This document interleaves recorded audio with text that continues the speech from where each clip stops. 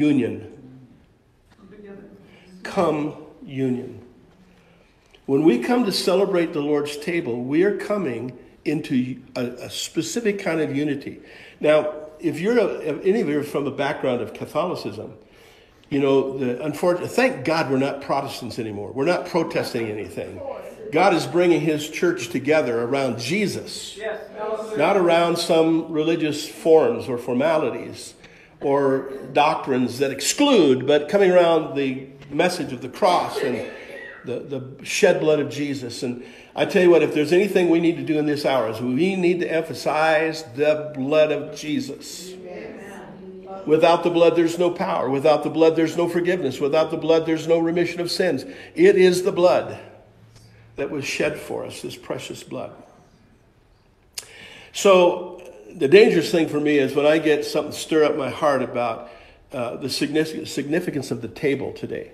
Now, by the way, I was thinking about this. This is off the subject here for a moment, but we were at a meeting down in Castle Rock, and they did communion. And the table of communion they brought out, the communion table itself, was the most ornate, beautiful thing I had ever seen.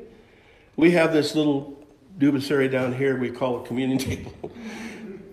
And it's really not at all like the communion table that was prepared in the ark.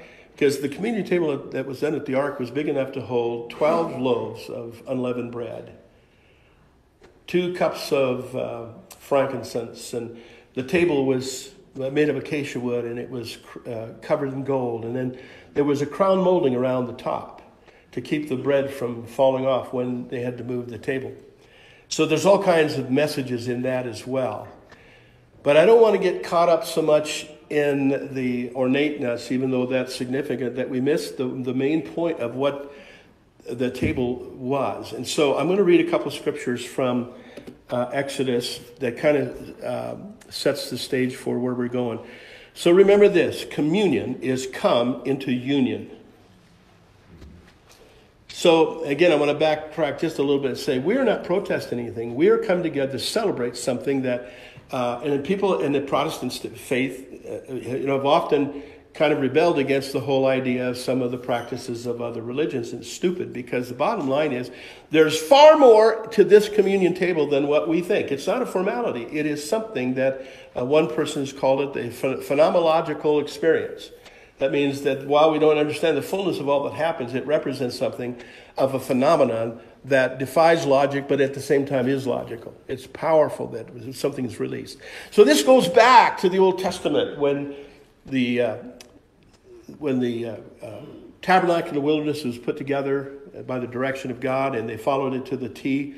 Every furnishing in it had something to do of displaying God's desire to meet his people face to face. And so it was called the showbread, also known as the table of presence.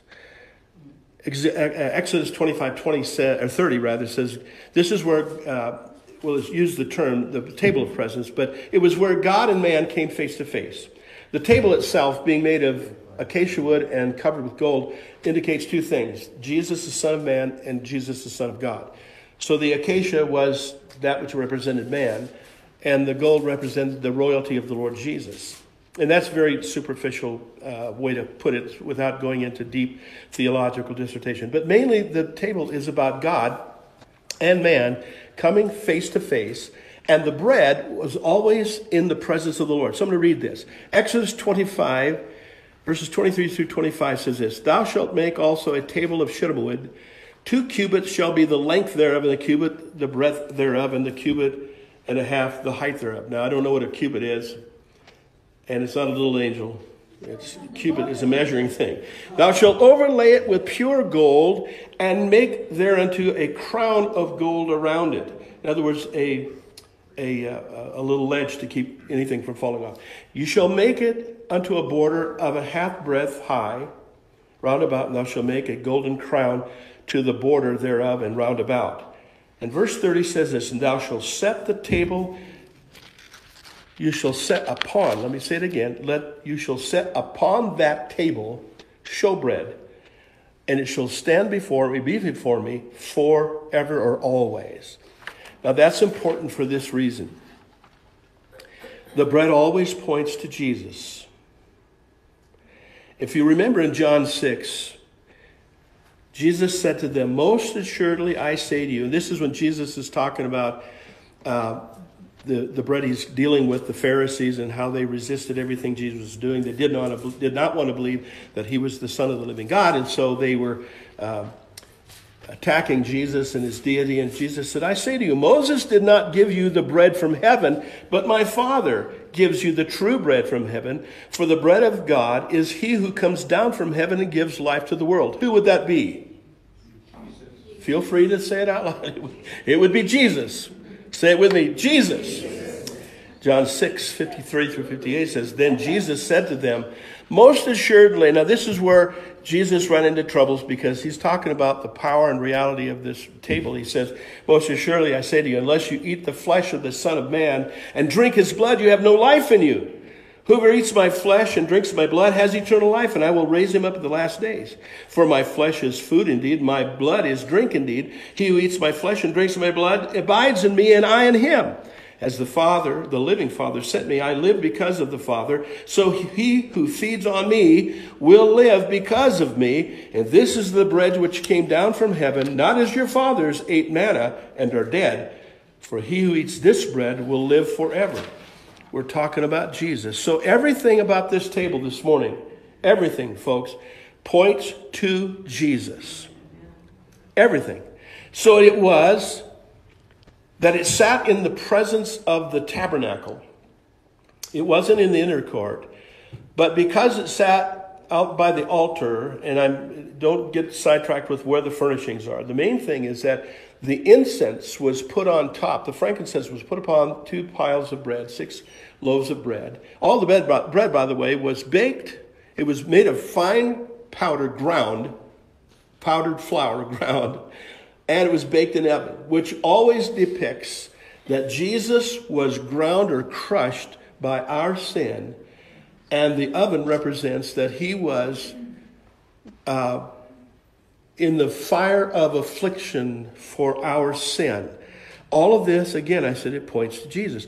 But the table, like our tables, was a place where we meet. Where we meet together to fellowship together. So God, even back then, as he's revealing himself to a stubborn people, sets a table, and I'll say more about that in a moment, but that table was an invitation to fellowship, feeding, and friendship, and communion, to be made one with Christ. As we just read, Jesus is the bread that came down from heaven. He gives life to the world. He is the bread of life. I started to say that the bread, by the way, was perforated. It had marks in it as it was baked. So there were stripes and it was perforated, indicating that Jesus was wounded and pierced for our sin. How many see that? So if we were doing that with a Jewish celebration, we would have unleavened bread that would have those marks or stripes, and we'd see the perforations. And all of those spoke of Jesus when he went to the cross, and before he went to the cross, actually. So we see that Jesus is depicted back there. Everything back there in the Old Testament was realized in the New. You can't really fully understand and comprehend the dynamic of what happened with Jesus without understanding how God, from the beginning of time, through that Old Testament, began to show all the things that he was going to do in Christ as Jesus came on the scene. You can't get the fullest grasp of what the dynamic of Jesus, who, by the way, was the true bread. By the way, when it says that the bread will sit in the presence of the Lord continually, always, that really is a picture of Jesus. Jesus was always in the presence of the Father. And even in those symbolic things that were happening in the wilderness, in the tabernacle wilderness, everything was surrounded by the presence of the Lord. Everything pointed to Jesus, the incense and all that. And by the way, the bread would somehow, if you know anything about incenses and that type of thing, Wendy has these things that she has in the house to, to make it smell good. And sometimes it messes up the flavor of my tacos because that stuff kind of permeates. So here's the thing. The presence of the Lord so permeated the bread in the Old Testament that was a constant reminder of the active presence of God in the midst of his people. The frankincense always referred to the symbolism or the symbolism of the deity of Christ. And by the way, I like the idea that it says it always sits before the presence of the Lord. The bread is always before the presence of the Lord. Thank you, Gary. Always in the presence of the Lord. And by the way, it reminds me of Hebrews 7:25 that says, wherefore Jesus, he is able also to save them to the uttermost that come unto God by him, that is by Jesus, seeing that Jesus not only died from the foundation of the world, the Lamb was slain from the foundation, he died on the cross, he rose again, but he ever lives to complete everything that he did in interceding on our behalf. Can you see that? Yes. In other words, once you get saved, he continues to keep praying and interceding for you and I to know the presence and the power and the victory of the cross. Aren't you glad for that? He ever lives making intercession for us. So, the bread that we will celebrate in a moment is the presence of God. Represents the presence. But I want to tell you that I don't believe it just represents that. I believe it is this morning, if we will believe it and stop worrying about correcting bad theology and recognize that Jesus would never ask us to do something just out of cold tradition or formality. That he literally, and we'll read a portion of scripture that backs that up in just a moment. But the interesting thing, this presence of God and this table that's spread here is spread for us. And oftentimes you'll go to churches where they say, well, if you're not a member, you can't take the communion. Well, we don't believe that. And I tell you why. Because this bread, this table, by the way, was set for us by God for the forgiveness of sins and for the deal. And folks, in fact, I know of people who came into the presence of the Lord and they were not believers. They had not accepted Christ. But during communion, they were convicted and they received the Lord that day, asking Christ to apply the blood to their life. And they were made one with Christ, even through the worship of communion. I know that sometimes causes people to think, well, you can't do that unless you're already holy. Listen, we were only made holy by what Jesus did. All right. This is an invitation to come and partake freely. You qualify one way. You come humbly, you come broken, and you come repenting and confessing and believing that Jesus Christ is represented in this broken body. And folks, there's nothing that will bring more unity to the body of Christ than recognizing what Jesus did to bring us all together. Let me just say this one thing. Isaiah 55, with reference to the invitation that God gives today, freely he gives us this grace. He says this, hey, ho, is anyone thirsty? Come and drink. And if you have no money, come, take your choice of wine or milk. It's all free. Why spend your money on food that does not give you strength? Why pay for food that does you no good? Listen to me and you will eat. Listen to me and you will eat what is good and you will enjoy the finest food. We're talking about the table of the Lord.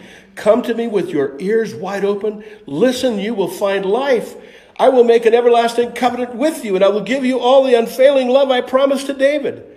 See how I used him to display my power among the peoples. I made him a leader among the nations.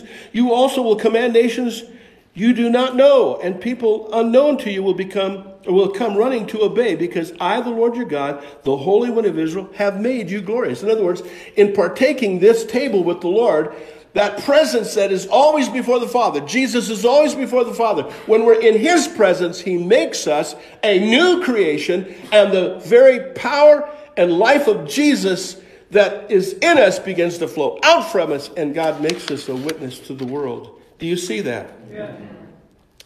The scripture says, seek the Lord while you can find him. Call on him while he's near. Let the wicked change their ways and banish the very thought of doing wrong, and let them turn to the Lord that he may have mercy on them. Yes, turn unto the Lord, for he will generously forgive. So it's an invitation to come and freely receive. This morning, the grace that's offered is offered freely. The next thing is the table was a table of unity.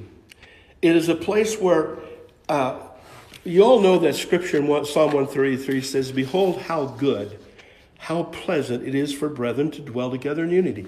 Nothing destroys the power of the gospel more than the disunity among God's people. arguing and being division about different things that don't have to do with the centrality of Christ will always, listen, we're never going to come together on unity about doctrine. Look at me, folks. We all have different views or perspectives on doctrine. And by the way, if it isn't found here, it's not legitimate. The Bible is God's owner's handbook. You know, if you want to know how your life runs best, you go to the owner's handbook. You know. But you see, the table of the Lord that is set before us brings us to a place of unity. It's like the precious ointment upon the head that ran down upon the beard, even Aaron's beard that went down to the skirts of his garments. It's like the dew of Hermon, and is the dew that descends upon the mountains of Zion. For there the Lord commands the blessing, even life forevermore. So here's what you have to remember this morning. There's a place of commanded blessing, and it comes around the unity of the table. When we're in unity about the purpose and the plan of God around the table of the Lord. Are you with me so far, folks? By the way, Paul really addressed this hard when the New Testament church in Corinth was abusing the privilege of the Lord's table. Because they would come together for these love feasts. Instead of being considerate of one another, they were supposed to be gathering as a family around the table and to celebrate the Eucharist, or the Lord's table. But they were come together, and some people had a lot of food, they ate and left, and some people came with nothing, and they left hungry. And Paul said, this is not what this is about. Don't you have homes to eat in? If you're hungry, eat at home. But when you come together, it's about unity, to come together and celebrate together at the table. And especially when you come together around the Lord's table. So it is a table of unity. The table must be properly discerned. And this is where it gets really heavy duty this morning. And this is how I hope to bring us to a point of prophetic activity this morning. Paul says this about the table being properly discerned. Now I'm going to say something that's really heavy on my heart today. We have had way too much sickness in this body. And the problem isn't there's something wrong with you. It's the problem is we live in a fallen world. Now, I got COVID right away, right after they gave me the shot so I'd get it. That's a joke. I'll have a bunch of people write me and go, you're a fool. Well, So I got really sick right away, and thankfully the grace of God and your prayers got me out of there. And I probably had it 3 or 4 times and didn't know it. So did you. So don't get all pious on me. Not me, you. But when I got this last little deal, last Sunday I started getting kind of stoved up, and by Monday I was really feeling tough, and then Tuesday I could hardly walk. I did something to my ankle, and I was in so much pain, and thankfully Pastor Randy was there, and he bailed me out and gave me a little break, and I'm walking home, and not home, but to my car, and I was in such pain, and got a hold of the doctor and said, am I dying? Do I have creeping jungle rot or leprosy? What do I have? And he said, no, you just probably have a bad sprain, and But I'm sitting in the house, and I said, wait a minute. I believe in Jesus the healer. But sometimes it's easier to just blow past that so you can suffer and just go, it'll pass.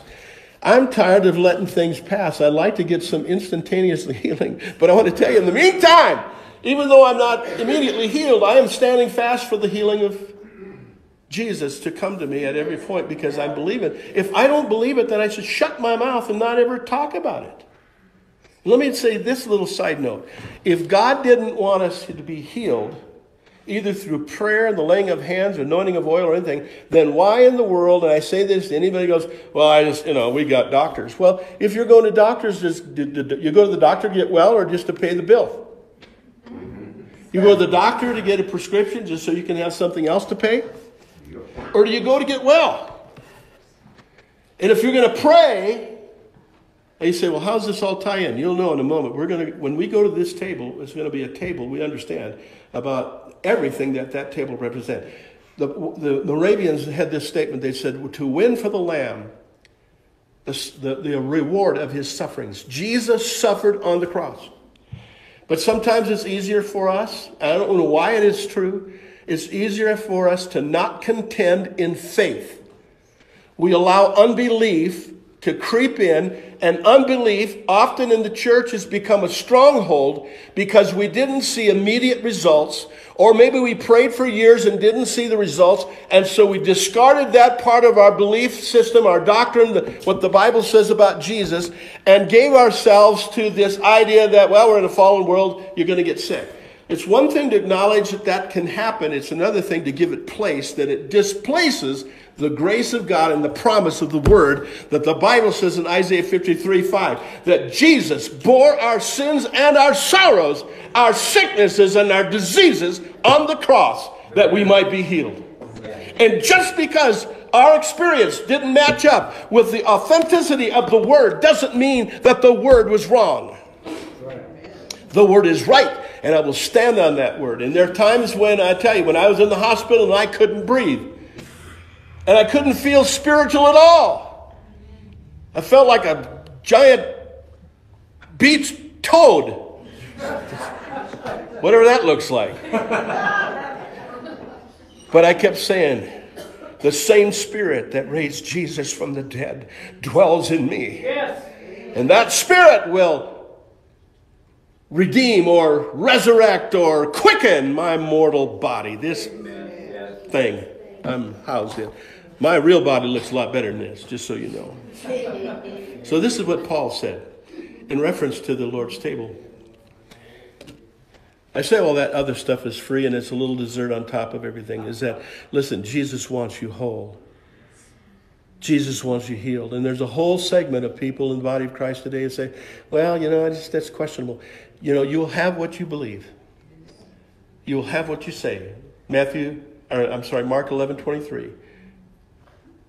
If you believe the word of God and will not doubt in your heart, you will have whatever you ask for.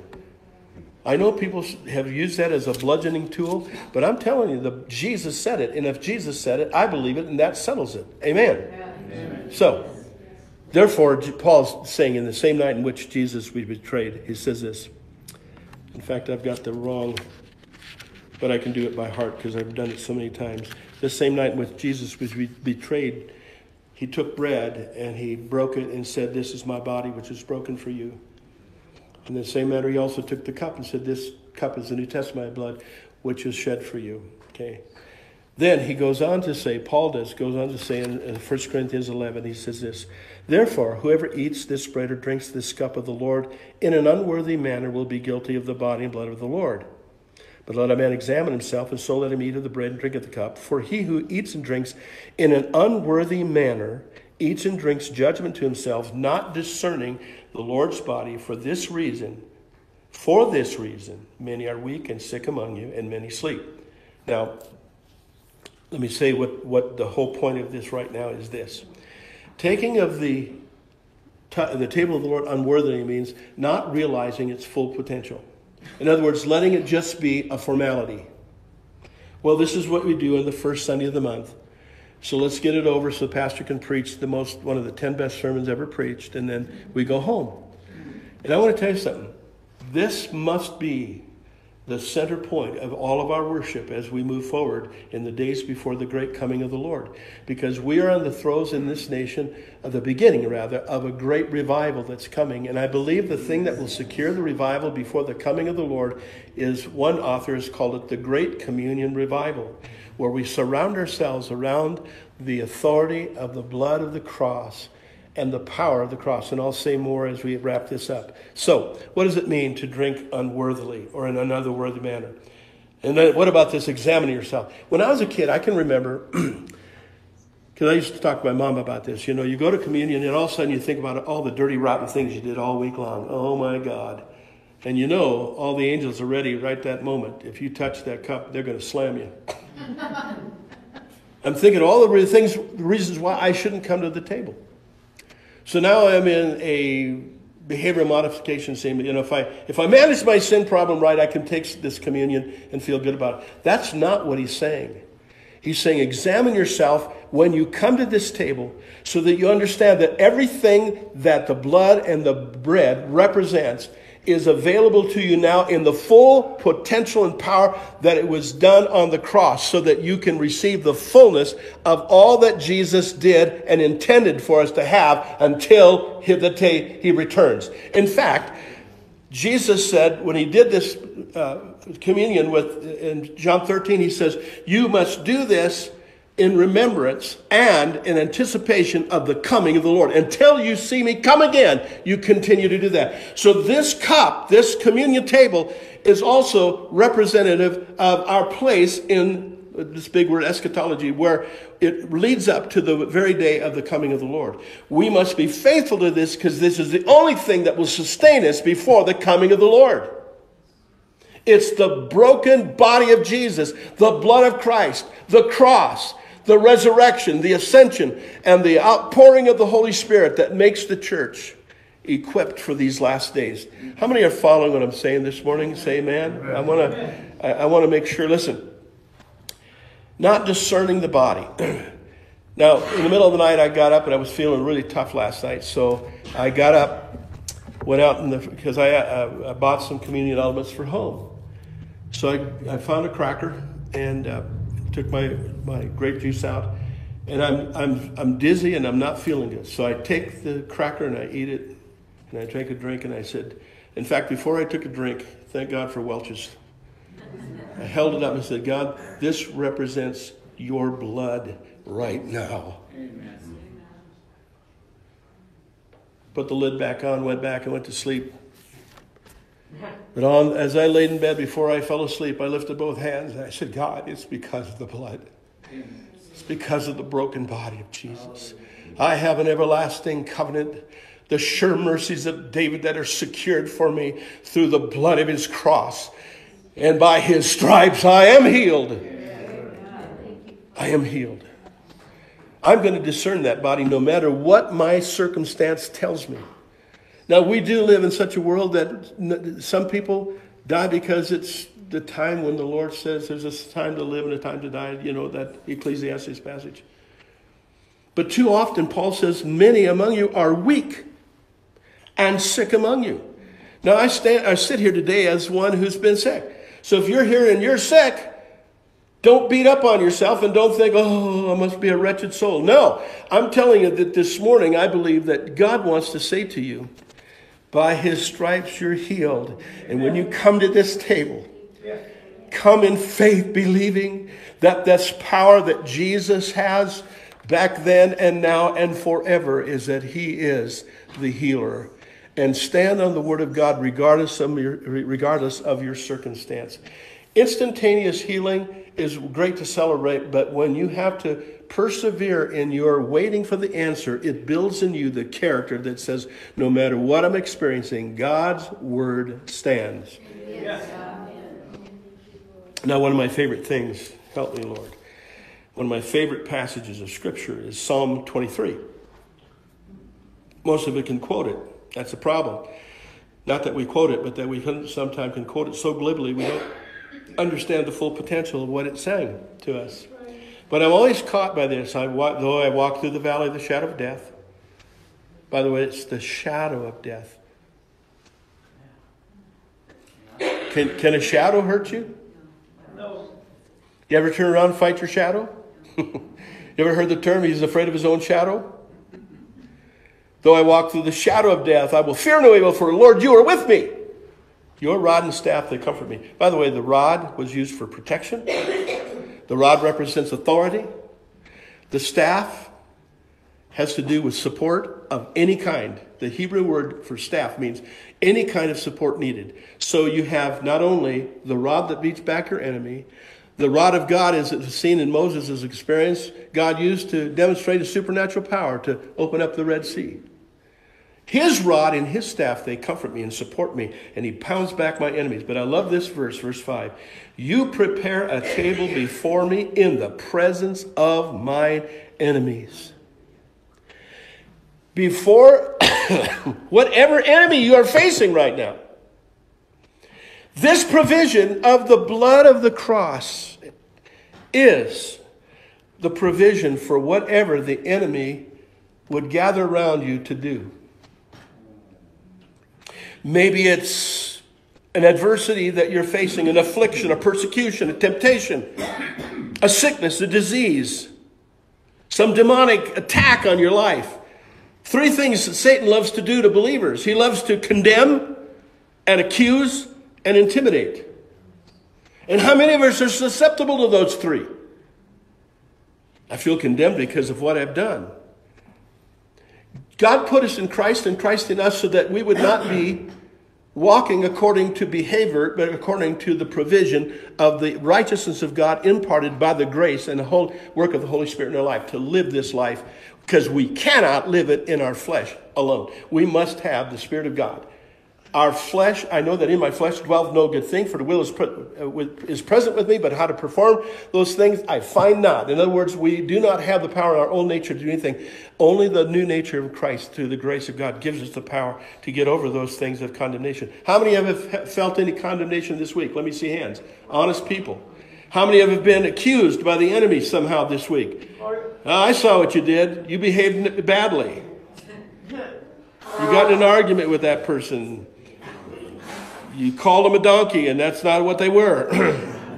So you feel the condemnation or the accusation. And what I think we all deal with, especially if you have any leadership role, is intimidation. All that you're not. Oh, I wish I could be like so and so. They're so much more efficient. They're so much better. They're so much smarter. And all that I'm not. You know, I wish I could be as righteous and holy as so and so. Well, guess what? Your righteousness, my righteousness, is not of works that I have done, but the provision of the cross of Jesus. So Jesus deals with all that. So in the presence of my enemies, and it's interesting too, that there can be no Holy Spirit outpouring until first there's the shed blood of Jesus on the cross. Jesus spoke of the outpouring of the Spirit in John 7:38. He said, this he spoke of that river of water that flows out of you. He spoke of the Spirit which was not yet given, for Jesus was not yet glorified. So the outpouring that we experience after the resurrection and the ascension only happened because the blood was shed first. And because the blood is shed, I can come before the throne of God and say, now, let my cup run over. Anoint my head with precious oil, so that goodness and mercy follows me all the days of my life, and I will dwell in the very house of the Lord forever. Hallelujah.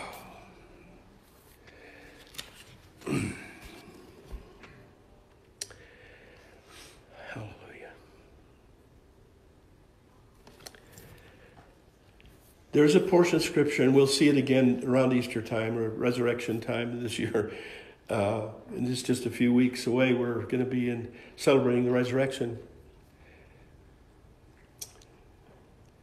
But do you remember the story, the 2 on the Emmaus Road as they're going to Jerusalem? And they're talking among themselves, and Jesus suddenly ends up kind of merging into traffic with them. And he hears them talking about what has gone on. And he says, I hear you talking about these things. What things are you talking about? And they go, are you a stranger? You don't know what's going on in the city. Of all the people they could say that to, Jesus definitely knew what was going on. I was the guy hanging on that tree. What do you mean? Are you a stranger, don't know what's been going on? And as he walks with them, they start saying, this is one who moved in power and signs and wonders. And we had hoped that this was the Messiah. But then he died, and some of the ladies told us that they saw that he was resurrected, but it seemed like idle tales. And as they walk, Jesus says, oh, foolish doubters, how come you didn't believe what the Lord said? And he begins to exhort them from Exodus to the present prophets. And as he's talking about that, later on, they confess, did not our hearts burn within us while he was opening to us the Scriptures? So the Word of God was stirring something in their hearts. Stay with me, folks. The Word of God was stirring something in their hearts. They're starting to connect the dots about Jesus. And what Moses said, and what Isaiah said, and what all the prophets said concerning the Messiah. And their hearts are beginning to be warmed with this sense that, oh yeah, somehow we missed it. So they stopped for a moment to get lunch, or to create a little dinner. And Jesus acted as he was going further. And they said, no, please, come back. Let's. So he sat with them. And as he's talking with them about all these things, at the moment where he broke bread with them and handed it to them, suddenly the Bible says their eyes were opened and they knew it was Jesus. Hallelujah.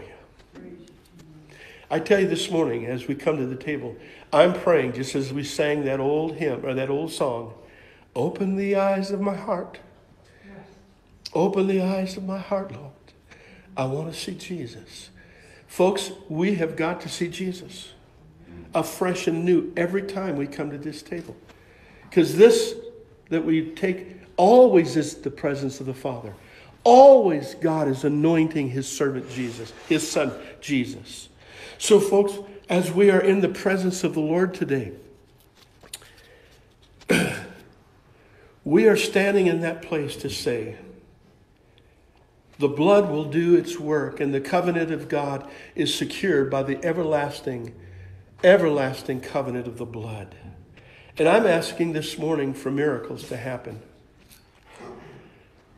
I'm asking the Lord to do some things. In fact, I told the guys this morning I think I had a plan how we were going to do this. And now the plan has changed. So I'm going to have the ushers do this morning. To pass it out in just a moment, pass out the elements. But I want us to do this together. So, the table of the Lord is also a table of spiritual warfare. And I say that because Revelation gives us a picture of war broke out in the heavens. Michael and his angels fought with the dragon, and the dragon and his angels fought. But they did not prevail, nor was place found for them in heaven any longer. So the great dragon who's the dragon? Satan. He was cast out, cast down, the old serpent called devil, the Satan, the deceiver of the whole world. He was cast to the earth and all of his angels with him. Then I heard a loud voice saying in heaven, now salvation, strength, and the kingdom of our God and the power of his Christ. For the accuser of the brethren who accused them before our God day and night has been cast down. And they overcame him by the blood of the Lamb and by the word of testimony. They did not love their lives unto death. Therefore rejoice, O heavens, and you that dwell in them. Woe to the inhabitants of the earth and the sea, for the devil has come down to you having great wrath, because he knows he has but a short time. But listen, the one thing that has not lost its timing is the everlasting covenant of the blood. Ushers, if you wouldn't mind come and take those elements this morning. And Mike, we'll just leave this set. We don't have to move this. But I want to end this way. I want everyone to take their portion and hold together, because I specifically want to address. Thank you, Pastor, and thank you. Go ahead and begin to distribute now. Everyone hold your portion till you've been served, and because we're going to partake together. And I specifically believe the Lord targeted something this morning. I wonder how many in this room have been hit with the COVID thing. Let me see how many hands have had, at least at least once you had the COVID thing. Okay. Anybody having chronic pain? Let me see your hands. Chronic pain. Anybody who's had,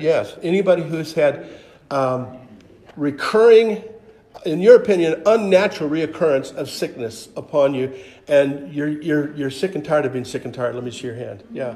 I specifically felt the call of the Lord this morning for Chaz and Gina too, because I know that in their assignment from the Lord to do what they're doing, the enemy doesn't like it. And I tell you, I believe one of the reasons why I got hit the hardest with this thing was because I had determined that this morning I would not just do a little formality with the Lord's table. And I hope in the future, I probably won't do a whole excursive thing like I've done this morning. But we're going to take more time with the Lord's table than just a little passing swat at it. We're going to let it have its full potential. Because in a moment when we all have this together, we're going to do a prophetic act. And I am believing this morning that not only will some be healed here, but the effects of the COVID thing that damaged your body. And we know from science, and the doctors say, that the COVID virus affected something in us long term. Now, you can say what you want. I'm not an anti-science, but I'm going to tell you what I am. I am a pro-God. Yes. And according to the scriptures, God said to Israel and to Moses, he said, I will put none of these diseases upon you, which I put upon the Egyptians. So we have a covenant. And Egypt, because of its hardness against God, experienced plagues. But here's what's interesting. None of the plagues affected Israel. And that last plague, thank you, Pastor. That last plague that happened was the firstborn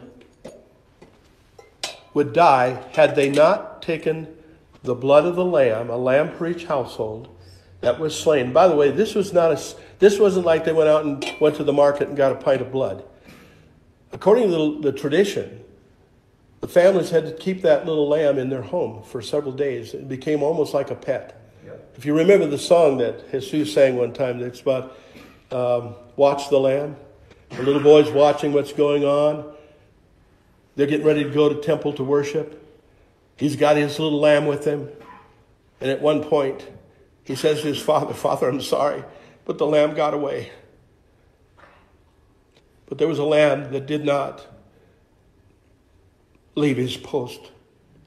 A lamb that did not leave, but went to the cross and did not open his mouth, but was dumb before his slaughterers.